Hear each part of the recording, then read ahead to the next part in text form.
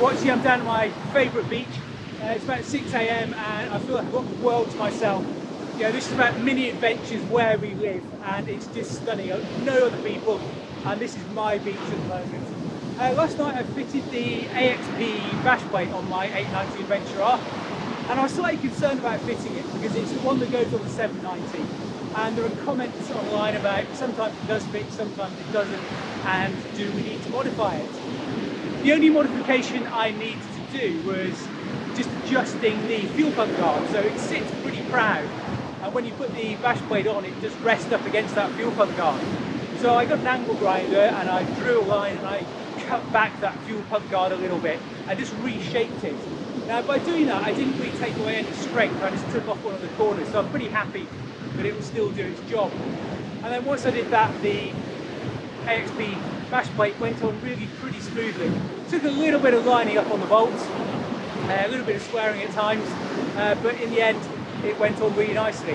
So here are a few comments on it, how it fitted, what's in the box, what all the pieces are that come with it, and I'll come back to you at the end. So I've got the AXP bash plate here, it's in black, and let's take it out of the bag and see what's going on.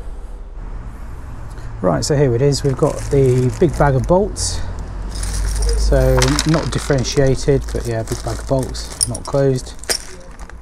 Got the AXP decals, got the upper extension part of the bash plate which goes up here on there, and then we've got 3 brackets. One goes in the front here, and then we've got 2 side brackets here. Come inside to do this bit because it's actually very noisy with traffic outside. So I've sorted out all the bolts and all the bits that come in the pack. Let's have a look at these. And what I have here is 8 equal length hex-headed bolts with their washers, and there are nylock nuts to go on those as well. Strangely, there was 1 black nylock and the rest are sort of clear, but I can't work out why that is. I think it might just be a bit of an error, but it's the right size.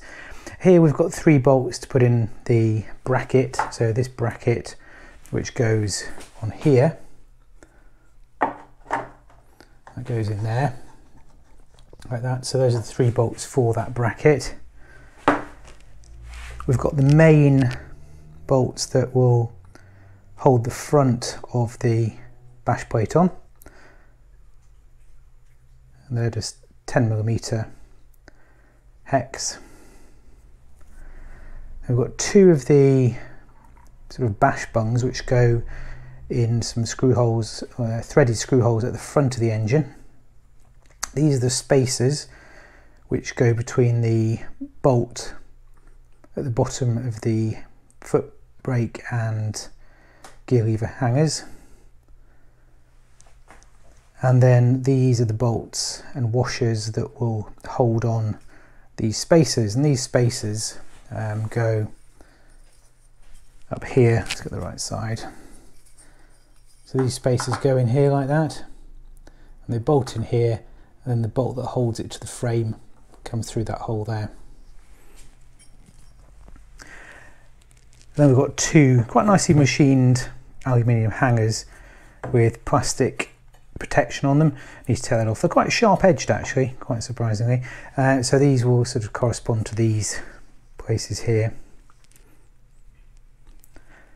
and those bolt on. So that's a job to do inside, along with that one there and these spacers which go up here. So I've put all the metal work on, so we've got the brackets here. These are the holes in the brackets that use the bolt on the bike, and I'll show that in a bit. So we've got the 2 brackets on, got the strengthening plates here. Now, a trick with these strengthening plates, and I saw this on Rottweiler Performance, you take one of the screws that goes into the frame and you actually put it through the hole here. As you can see, that it's actually got a bit of a shoulder on it, like that. So you fit it into there like that, and then you keep it in that side when you're doing these bolts up, and it acts like a template to make sure that this brace is in the correct place. So I think that's well worth doing, making sure that's in place before tightening these. So keep these really loose, pop in one of those and then tighten these.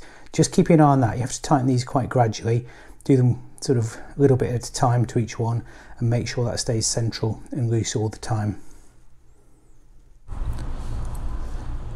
have to excuse any sound quality out here, it's slightly noisy with traffic, but I'm going to take the existing bash plate off. It's a T30 torque wrench for these bolts.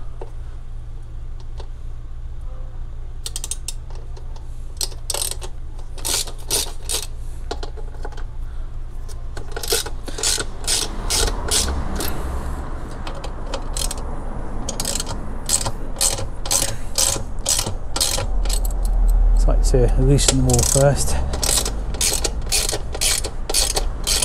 So we've got 4 on the front here.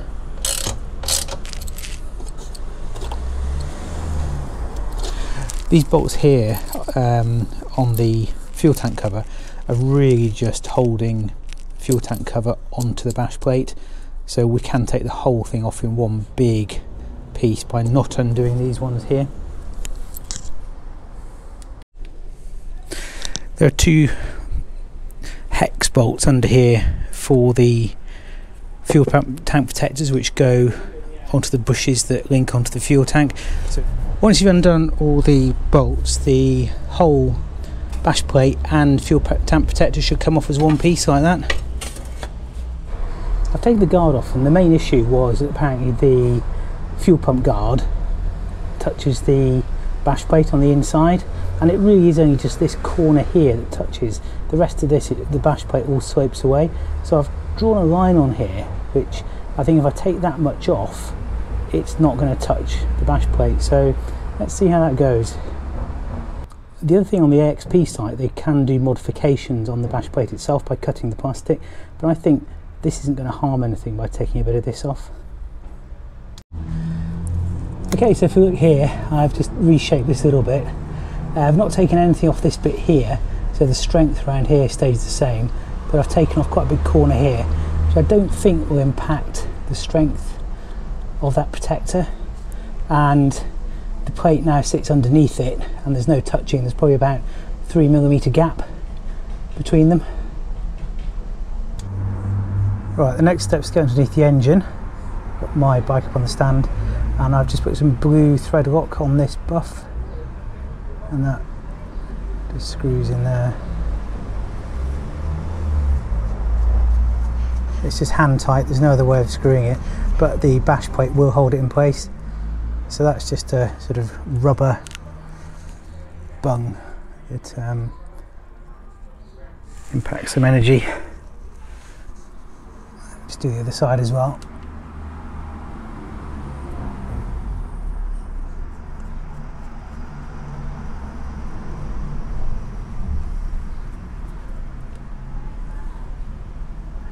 So just make sure you put them in the forward ones and not these ones here.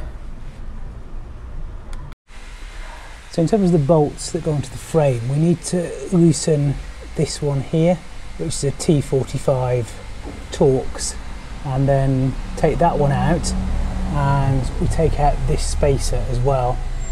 Not quite as clean as the bikes on the reviews I've seen. And then we need to loosen this one as well up here, just to make it easier to get that spacer back in. And this is on the gear change side.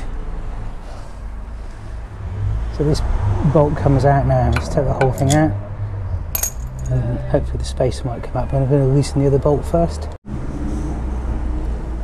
So that's the spacer that's come out there. That was in there, and that's where the new spacer goes. Slightly better view of that. Yeah, so it's up there. Then on the foot brake side, we've just got these two, which are much easier to get to. So that one just comes out. So that spacer actually fell out. I've loosened this one as well, so the spacer fell out on that one, which is good. So I think the way I'm going to do it, I'm going to attach these two first, and that way it'll hang the bash plate under here, so I can get the supports in better. Right, so it's probably a good job the camera wasn't on then. There's a fair bit of swearing. Just trying to line these up was quite challenging, but I've put the extra bash plate here. I've put it on the outside. On the AXP video it shows it go on the inside, but I think there's not enough tolerance in there, there's not enough room, so it seems to fit very well on the outside, and it just takes a little bit of lining up of these screws, but they're all seating really nicely now. So, but yeah, it just needed a little bit of fiddling around and a little bit of tweaking to get it all lined up. Get your legs under the bike, you know, get your knee up, push up to get the holes lined up, just use your knee to push up, and it all starts working a bit better. So it's all done, all complete, and I think it looks really good. So you got it there, you got the decals on as well. It's all lined up nicely, looks really well protected. Really happy with that, looks good. Once again, thanks for watching, really appreciate your time. I hope you found that video useful. I've had a lot of great comments from previous films about the AXP bash plate, so I really appreciate the feedback on that, because that sort of helped me decide what I was going to go for in the end. So thanks to all those viewers who've commented on that, and I'll come back to you later in the year with a review on how it's lasting and how it's standing up to all the rocks and stones around here. Once again, thanks for watching. I always appreciate your time. I realise there are millions of people on YouTube, so thank you for watching my film. It'd be great if you'd subscribe, really appreciate that. And see you on the next film. Cheers guys, bye.